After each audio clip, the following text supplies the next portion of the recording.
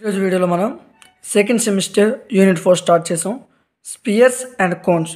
So వాటి key points చూద్దాం. First point, to intersecting spheres are set to be orthogonal spear if the angle is 90 degrees are π/2. π/2 అంటే 90 degrees. To intersecting spheres are set to be orthogonal spear. రెండు intersecting spheres అని orthogonal అని ఎప్పుడు చెప్తామంటే వాటి యొక్క angle 90 degrees అయినప్పుడు. The intersecting spheres, రెండు స్పియర్స్ ఇంటర్సెక్టింగ్ అవుతాయి, కట్స్ ఆర్థోగనల్ అయితే వాటి యొక్క కండిషన్ ఏంటంటే 2u plus 2v plus 2w is equal to d plus d. ఇది కండిషన్ 5 మార్క్స్ క్వశ్చన్స్లో ఎక్కువ ఉపయోగపడుతుంది, గుర్తుంచుకోండి.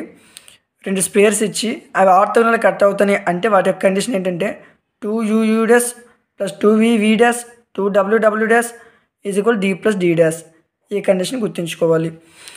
టూ స్పియర్స్ కట్స్ ఆర్థోగనల్లీ, రెండు spheres orthogonal cut అవుతున్నాయంటే r1² plus r2² is equal d² అవుతుంది. సో ఈ కీ పాయింట్స్ మీద క్వశ్చన్ చూద్దాం. First question, find the equation of the spear through the circle. ఒక సర్కిల్ ఈక్వేషన్ ఇచ్చాడు, ఒక ప్లేన్ ఈక్వేషన్ ఇచ్చాడు. And getting the spear x² plus y² plus z² plus 2x plus 4y minus 6z plus 11 is equal 0. Orthogonal అంటే condition ఏంటి? 2u plus 2v plus 2w is equal d plus d. అంటే మనకి ఏ values కావాలి? u value తెలియాలి, u value తెలియాలి, v తెలియాలి, v తెలియాలి, w తెలియాలి, w తెలియాలి, d తెలియాలి, d తెలియాలి. ఈ వాల్యూస్ కట్టాక వచ్చిన వాల్యూస్ మనం సబ్స్టిట్యూషన్ చేయాలి. సొల్యూషన్, గివెన్ దట్ సర్కిల్ అని చెప్పి మనకి ఇచ్చిన సర్కిల్ ఈక్వేషన్ తీసుకుంటాం. గివెన్ ప్లేన్ అని చెప్పి మనకి ఇచ్చిన ప్లేన్ ఈక్వేషన్ తీసుకుంటాం. సో సర్కిల్ ఎస్ అనుకుంటాం, ప్లేన్ u అనుకుంటాం. The equation of the spear through the given circle is, condition రాసుకుంటాం, s plus lambda u is equal to 0.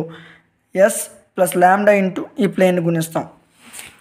So circle equation ఇది, plus lambda into you, same equation రాసిస్తాం. Plus lambda into 3x అంటే 3 λx, lambda into -4 అంటే -4 λy, lambda into 5z అంటే 5 λz, lambda into -15 -15 λ is equal to 0. So x² plus y² plus z², xని common తెద్దాం, -2x 3 λx, xని common తెస్తే -2 plus 3 λ. ఇక్కడ వైని common తెద్దాం, ఈ రెండిట్లో 3 - 4 λ. జడ్ని common తెద్దాం, -4 plus λ. మిగిలిన కాన్స్టెంట్స్ రాసేద్దాం, 6 -15 λ ఈజ్ ఈక్వల్ 0. దీన్ని ఈక్వేషన్ 2 అనుకుందాం. ఈ ఈక్వేషన్ 2ని general equation of the స్పియర్తో compare చేద్దాం.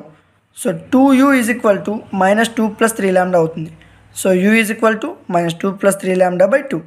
ఇది గుణిస్తుంది, సో ఇటు భాగిస్తుంది. Next 2v is equal to 3 - 4 λ. So v is equal to 3 - 4 λ/2. 2w is equal to -4 plus 5 λ. w is equal to -4 plus 5 λ/2. d is equal to ఇక్కడ మనకి మిగిలిన constant రాసేస్తాం. So given spear అని చెప్పి మనకి ఇచ్చిన స్పియర్ ఈక్వేషన్ తీసుకుంటాం. స్పియర్ ఈక్వేషన్ ఇచ్చారు కదా, ఈ ఈక్వేషన్ తీసుకుందాం. ఆ స్పియర్ ఈక్వేషన్ తీసుకుంటాం, దీన్ని ఈక్వేషన్ 3 అనుకుందాం. ఈ equation 3ని general equation of the స్పియర్తో మళ్ళీ కంపేర్ చేస్తాం. x² plus y² plus z² plus 2u-x plus 2v-y 2w-z plus d is equal 0. ముందు uv-w's తీసుకుంటాం, ఇక్కడ u-v-w తీసుకుంటాం.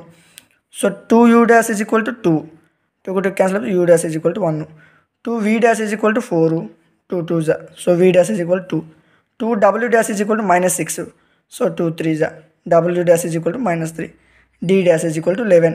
సో కండిషన్ మనం అప్లై చేస్తాం. ఆర్థోగనల్ స్పియర్ అంటే కండిషన్ ఏంటి?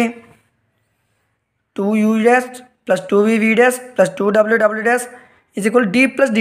ఈ కండిషన్ మనం అప్లై చేసుకుంటాం. ఇక్కడ 2 ఇంటూ u అంటే -2 ప్లస్ 3 λ/2 అదే రాస్తాం. ఇంటూ u అంటే 1 ప్లస్ 2 ఇంటూ v అంటే 3 - 4 λ/2 ఇంటూ v అంటే 2 ప్లస్ 2 ఇంటూ w అంటే -4 ప్లస్ 5 λ/2 ఇంటూ w అంటే -3 is equal to d plus d కదా. d అంటే 6 - 15 λ ప్లస్ d అంటే 11. సో ఈ 2కి 2 క్యాన్సిల్ అయిపోతుంది. 1 ఇంటూ -2 ప్లస్ 3 λ అంటే -2 ప్లస్ 3 λ, 2కి 2 క్యాన్సిల్ అయిపోతుంది. 2 ఇంటూ 3 6, 2 ఇంటూ -4 λ అంటే -8 λ, 2కి 2 క్యాన్సిల్ అయిపోతుంది. -, ప్లస్ 3 4 12, -3 ఇంటూ 5 λ అంటే -15 λ, 6 - 15 λ ప్లస్ 11 అంటే 6 ప్లస్ 11 17 -15 λ అదే రాసాం. సో ఈ -15 λకి ఈ -15 λ తెగిపోతుంది. 3 λ -8 λ అంటే -5 λ, -2 + 6 అంటే 4, 4 + 12 అంటే 16. So 16 - 5 lambda is equal to 17. So -5 lambda is equal to 17 + 16 right side అయితే -16 అవుతుంది. So -5 lambda is equal to 17 - 16 అంటే 1. So lambda is equal to 1/-5. So lambda value వచ్చింది. ఈ వచ్చిన వాల్యూని మనకి ఈక్వేషన్ 1 ఉంది కదా, ఇందులో సబ్స్టిట్యూషన్ చేయాలి. So substitute lambda is equal to -1/5 in equation 1. ఈ ఈక్వేషన్ సబ్స్టిట్యూషన్ చేస్తాం. సేమ్ ఈక్వేషన్ రాస్తాం. lambda దాని -1/5 పెడతాం. Same plane equation. So 5 into ఈ ఈక్వేషన్ మొత్తాన్ని గుణించాలి. 5x², 5y², 5z², 5 into -2x అంటే -10x, 5 into 3y 15y, 5 into -4z -20z, 5 6z 30.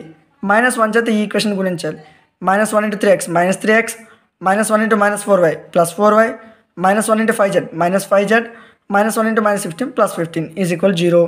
5x², 5y², 5z² -10x -3x అంటే -13x, 15y + 4y 19y, -20z -5z -25z, 30 + 15 45 is equal to 0.